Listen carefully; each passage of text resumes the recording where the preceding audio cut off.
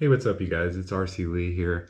I just wanted to very quickly put this video out because I was working on my Armma Granite 4x4 V3, the Brushless 3S version, and I had my motor out and I was kind of cleaning everything up, and I noticed that the bearings inside seemed to be kind of worn, at least on this outer edge by the shaft.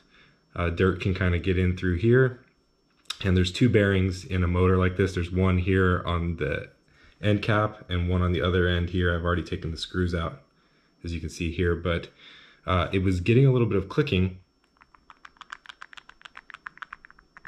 Not sure if you can hear that, but that clicking noise was making kind of a rattling, like almost a vibration on the car. So if you're getting this type of noise and you can tell that it's the motor when it's running, if it's vibrating, you put your fingers on it, you can kind of feel this vibration. And it's very common. Dirt and dust gets in there and eventually they go bad.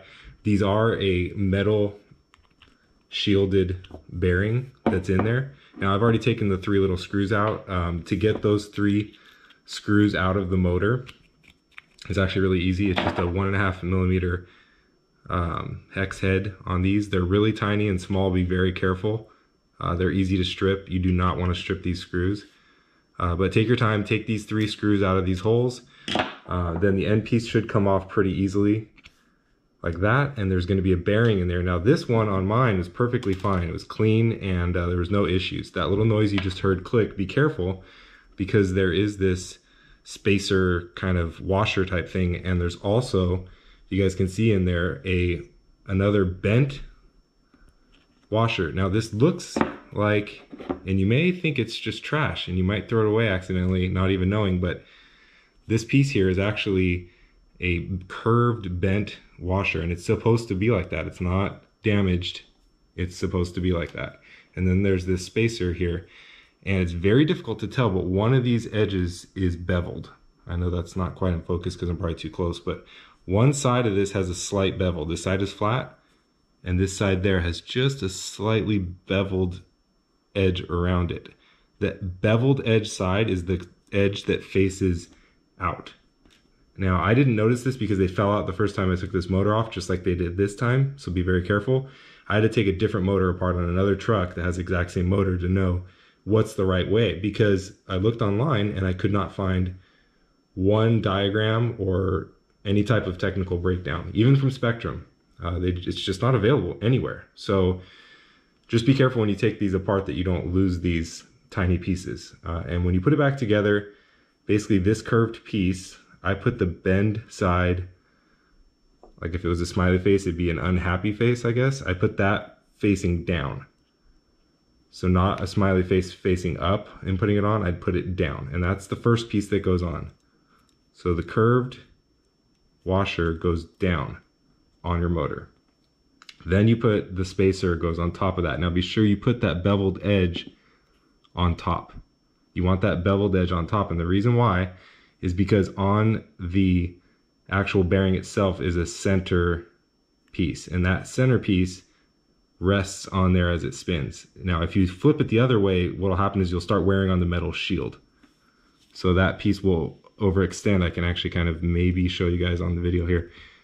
It will kind of extend beyond that spot and will start rubbing on the metal shielding. So you want that beveled edge to be facing up, so that when this cap is on top coming down, the bearing doesn't start to wear on the shielded part. So to recap, you want to put that washer on there, smiley face down, and you want beveled edge up on this spacer.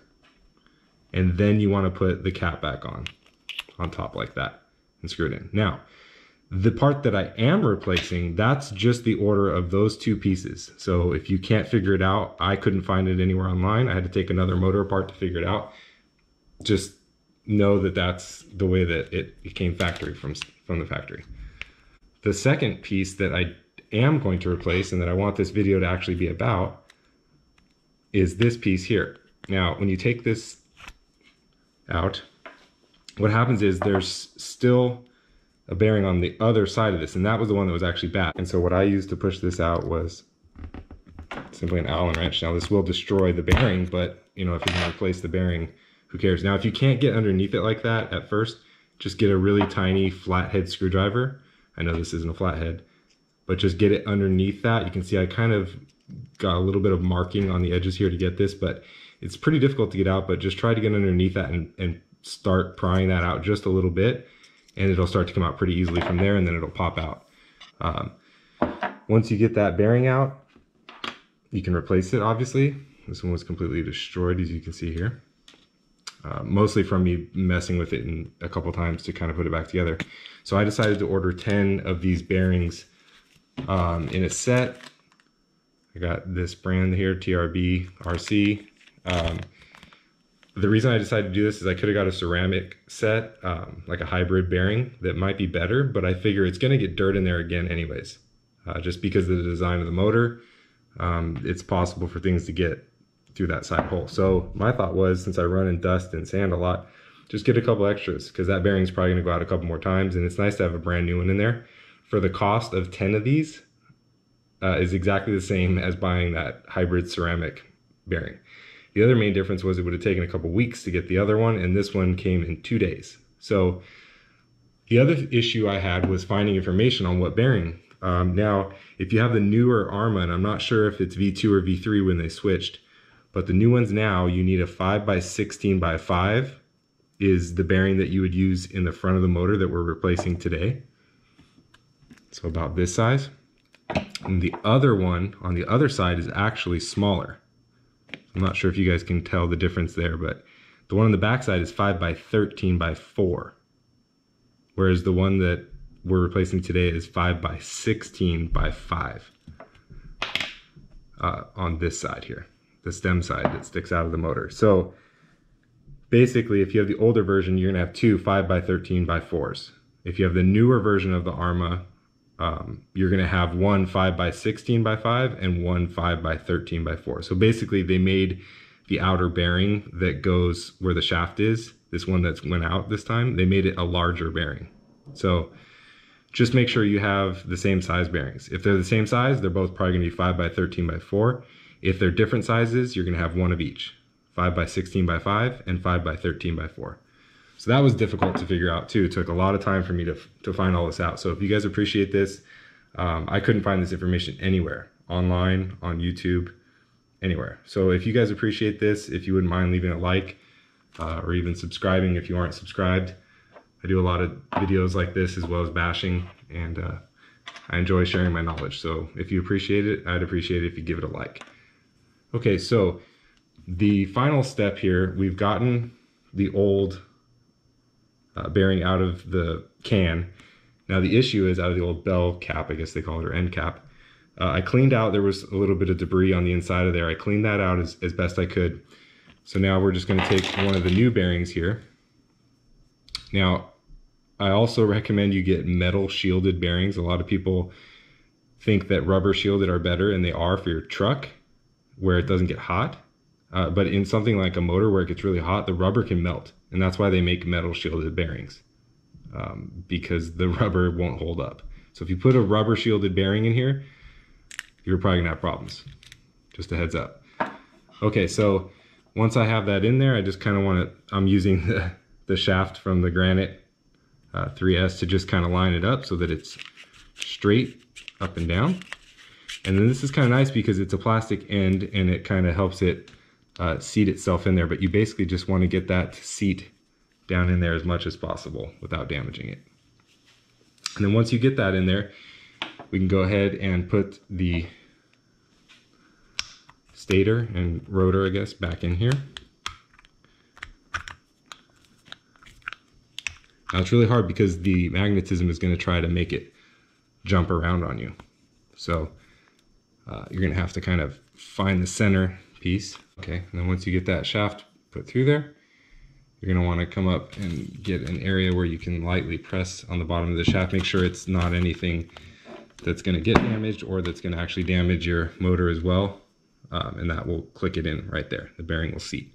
Okay, so now it's still going to be stuck to the edge because it's a magnet, and that's why it's so important. These bearings are so important to hold it perfectly in place, because if it moves just to one side or the other, it'll magnetically stick, obviously. So It's very important for these bearings to be, I mean, just the slightest amount of deviation, a slight wear on a couple of the ball bearings, and it won't rotate properly. And you'll get a lot more friction, a lot more heat, and you'll be surprised how much it'll affect the performance of your motor. Okay, so at this point, you want to put the curved washer with the smiley face down, or the curve bending downward towards the motor. Then you want to put on this spacer, or thick washer, I guess you could say, with the beveled edge facing up, ideally. And then to finish it off, you put the end cap with the bearing. If you need to replace this one, there's a trick where you can put little pieces of breadcrumbs in there. And some people use the other side of this or this end and push down on it. A little tiny breadcrumb in there, and you push down. And you put a little tiny breadcrumb in, you push down a little further. Another breadcrumb, push down further. Breadcrumb, push down further. And then I'll slowly raise the bearing up. It goes underneath the bearing and it pushes the bearing up and out. It's called the breadcrumb trick. If you haven't seen it, Google it. There's a video or two. I may make another video on that as well. But I didn't want to damage this bearing because I didn't need to take it out. It works perfectly. It's also protected at the back side of the motor, so it doesn't get as dirty. So anyways, finishing up here, I'll just put this piece on here. Making sure you line it up, make sure all your spacers are on there. And you're gonna have to kind of fight that magnetism to get this to click in to just the right spot. Okay, and then you may need to push down a little bit to seat that bearing in the top. There you go. Now the bearing is completely seated. Just give it a lot of force so that it's perfectly evenly seated inside there. Now the new bearing is pressed up into this end here. You don't even need to take this piece off. All this sits flush. Now the motor spins perfectly freely. There's no noise. I mean, the cap is still a little loose. I haven't put the screws in, but now there's no noise on that shaft at all. Spins freely, makes no noise. And so that's how you work on the Spektrum. Now this is a spmxsm2000 by Spektrum. It's the motor that comes in the V3 Granite, and I believe in the Senton and Typhon and all of the newer Armma stuff. So very interesting. There's nothing online about these motors. You can't find any manuals about it. I haven't been able to find anything. So this was pretty difficult to research, but like I said, along with having another motor on hand that's identical, I was able to kind of figure these things out. But anyways, thanks for watching. I know this video might not apply for everyone, but if you've ever had a motor that sounds like it's going out and you don't want to replace it because they're almost $100 for a motor like this, then get yourself a set of metal shielded bearings and make it run like new again. They are kind of expensive. So this was, I think, $13 or so, $10 or $13, and the ceramic hybrid ones are about $10 a piece. I don't know if you need to buy those. I have a set of 10 now, so if I need to put more in, I can, and you know, they're about $1 a piece. So it's definitely worth doing. It's a great upgrade. It's a way to make your motor last longer. It's really the only other two moving parts because this doesn't touch anything. It floats magnetically in between the housing, and these bearings do all the work. It's just electricity and magnetism. So if you can replace the bearings, you can make these motors theoretically last. I mean, it should last forever. There's no reason, unless you damage it, that the motor should really ever go bad. There's, you know, you can rewind them and different things like that, but for the most part, these motors should last quite some time. So that being said, I hope you appreciate it. I'm going to slide this heat sink back on and put all this back together and put the pinion back on. Be sure when you do that, you put this clip back on if you have the newer version, and the 3 screws. Again, take your time. Don't destroy this stuff because it's very, very delicate, but if you appreciate this, don't forget to like and subscribe.